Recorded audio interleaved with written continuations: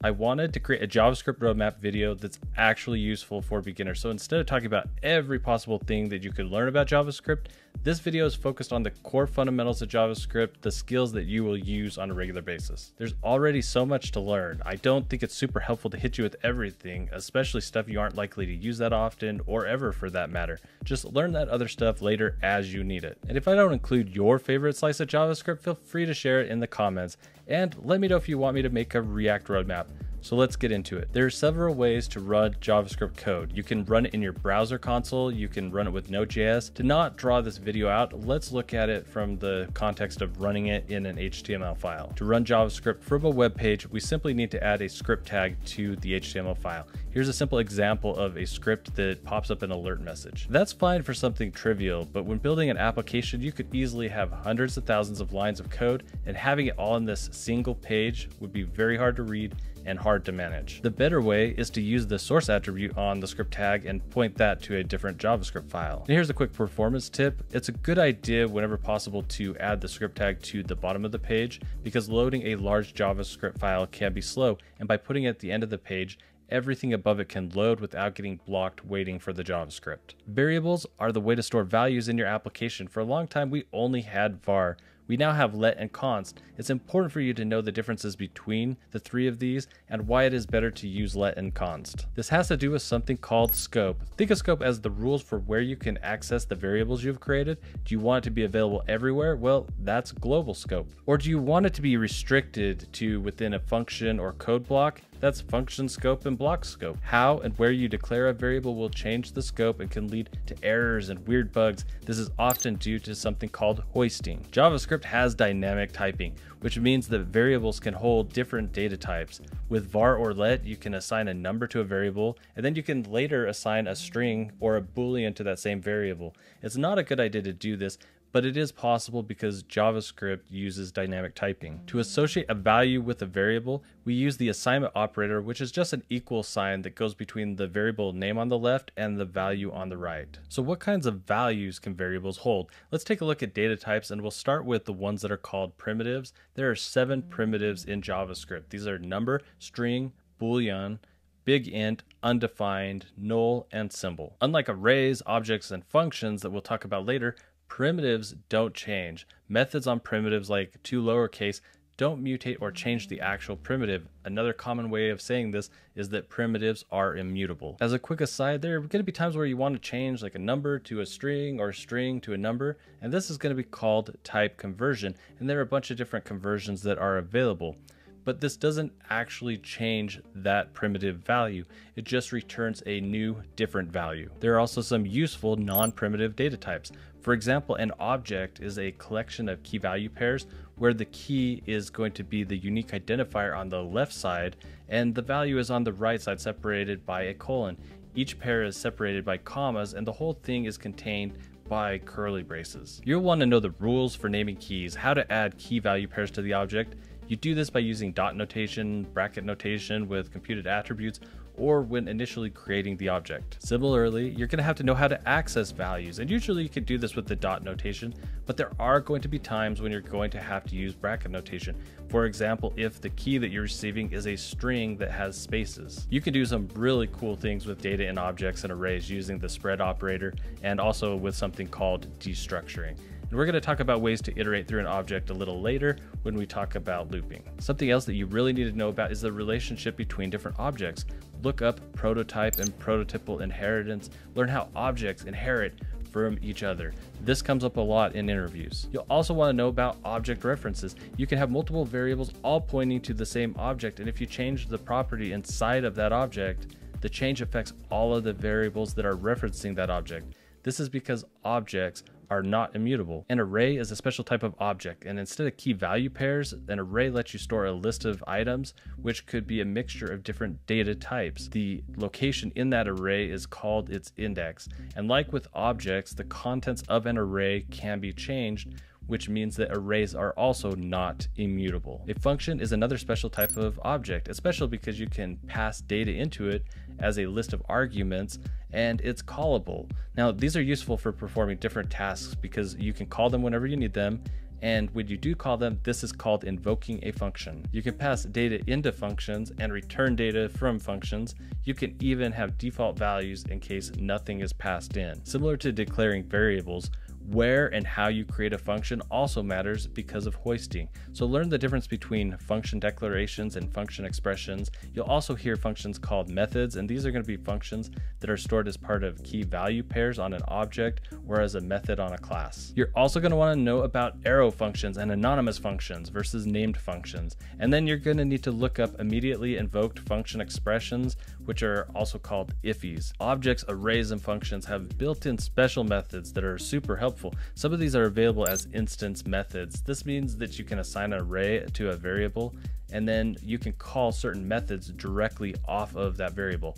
Here's a list of some of the most useful ones. And while these are super useful, the three that I use the most are for each, map, and filter. A built-in method that I like to use on objects is the hasOwnProperty method. This is important because it helps you to know if a property is specific to that object or if it was a property that has been inherited. Objects and arrays also have some useful static methods, and these are called off of the class itself. You'll notice the capital O and the capital A on each one of these because we're calling these methods off of object and off of array instead of calling them off of a variable.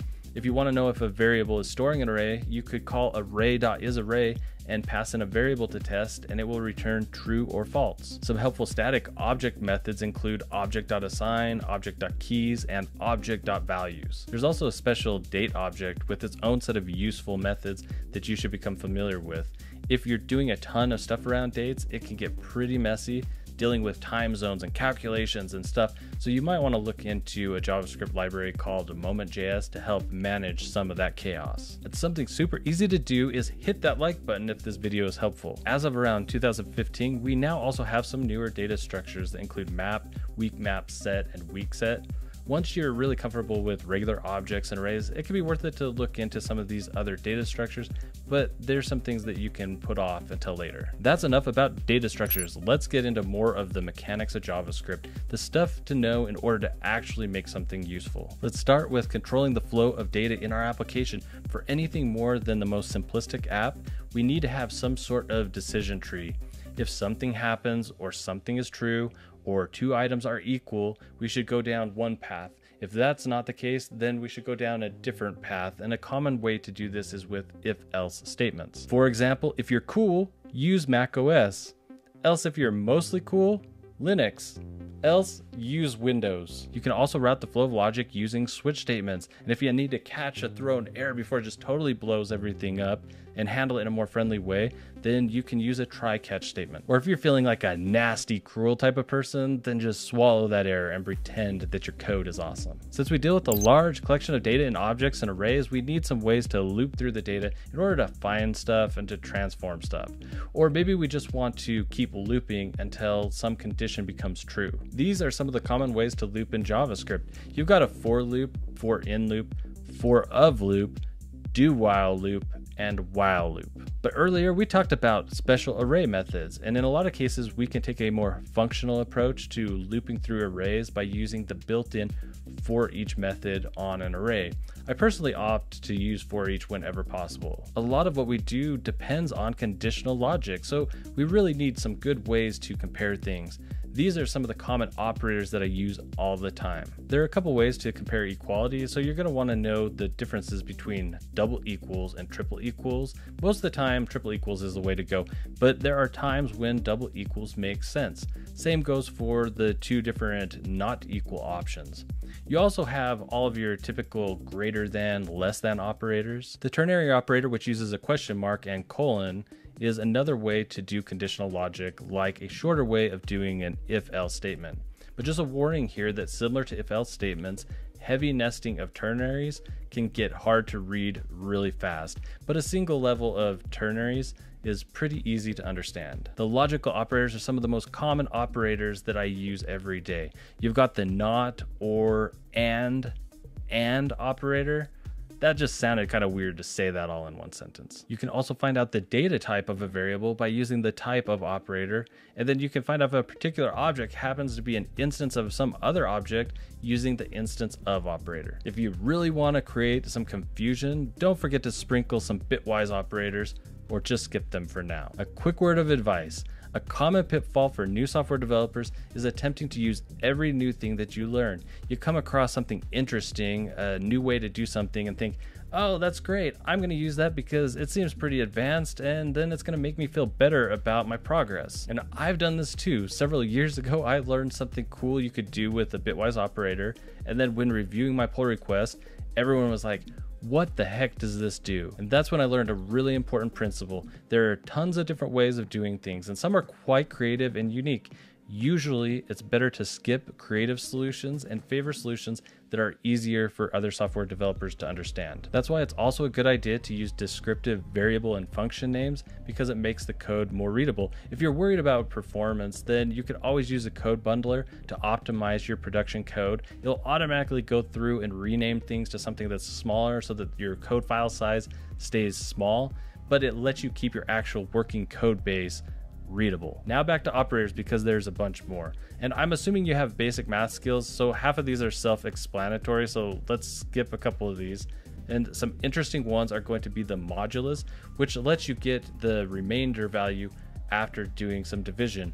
The increment and decrement are also really useful, and you're going to see the increment being used regularly in a lot of the for loops. There's also some string operators. In this example, the empty space between the single quotes represents a text space. When you add strings together, they get concatenated, which basically means they just get joined together into one string. If you were to just concatenate the first string JavaScript to the second string rocks, you would end up with a single word instead of two words with a space between them. Another way to add to the end of a string is by combining the sum and assignment operators, so that you take the variable plus equals the next section of string that you want added to it. A little gotcha here is that if you try to add a number and a string, the number is going to get converted to a string, and then the two strings are going to be concatenated together. So this becomes 55 instead of 10. Another way to handle strings is with template literals, which are also called template strings. And these are super useful because you can pass in variables into the template strings rather than having to worry about doing all that concatenation. If you take these concepts that we just talked about and you try to run it in a simple application, that code is going to run synchronously, which just means that each line of code will have to run before it can move on to the next line of code. But what if you wanted to request some data, and that request could take a couple seconds to return? Well, we make these requests through XHR requests, which is short for XML HTTP requests. Try to say that 10 times quickly. A couple of seconds may not seem like a lot to you, but if you're the end user, it can feel like it's taking a long time. So maybe you want to have the rest of your code just continue to run on, and you're just going to worry about that data request at some future time when that comes back.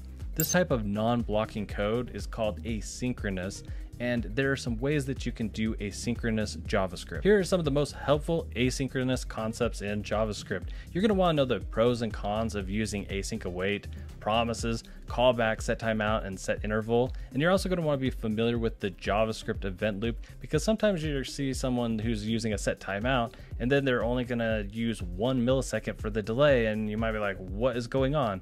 Well, this has to do with them trying to bump some action to the next loop. If you're wanting to use your JavaScript to actually interact directly with HTML in order to get some content, add or remove content from the DOM, there's a bunch of different methods for doing this. Some of the common ones are going to be get element by ID, query selector all, create element, and then once you have an element, you can get access to additional methods like append child. JavaScript frameworks handle a lot of this stuff for you or provide easier ways to do it. But if you plan to interact with the HTML directly from vanilla JavaScript, then you really need to become familiar with these DOM web APIs. We have a lot more stuff to cover, but if you're interested in JavaScript frameworks, I already have a front-end developer roadmap video, and I'll leave a link to that in the description below. In JavaScript, we have access to the global window object, which is really cool because it lets you interact with the browser. For example, you could store data in local storage and retrieve that data. So if you were to close a tab and you come back to that site, you still have access to that data.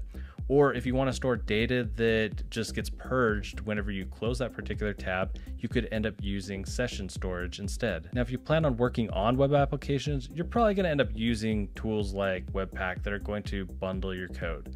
This lets you break out your JavaScript into smaller files that are just easier to understand. When you want to use a code snippet from a different file, you just import it. There are a couple different ways to import and export code. There are a lot of advantages to using ESM modules, which is short for ECMAScript modules. For example, tree shaking. So that is what I recommend that you use, but you will encounter CJS modules, so be familiar with those.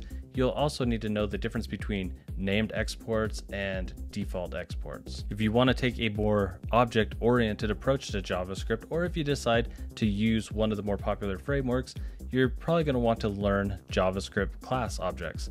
These are useful for when you want to have multiple instances of a particular object that you can extend as needed. When working with these classes, you're going to need to know how to use the constructor and also calling super inside of the constructor. You're going to need to know how scope works within a class, and this is important for understanding why this keyword works in some places in a class but not others. You also need to understand how class methods work and what happens when you use an arrow function as part of a method declaration on a class. Now, the term that you need to look for here is something called binding. You're going to need to become familiar with using bind, call, and apply on both functions and class methods. Whether you're using functions or classes, there is a concept that is really important to learn that comes up on a lot of interviews, and that is something called closures. Not understanding what a closure is can lead to confusing code behavior and memory leaks. There are some things that I really wish I knew when I first started learning web development. So the next thing that you should do is watch this video where I share those tips. It will help you avoid a lot of unnecessary pain, lates.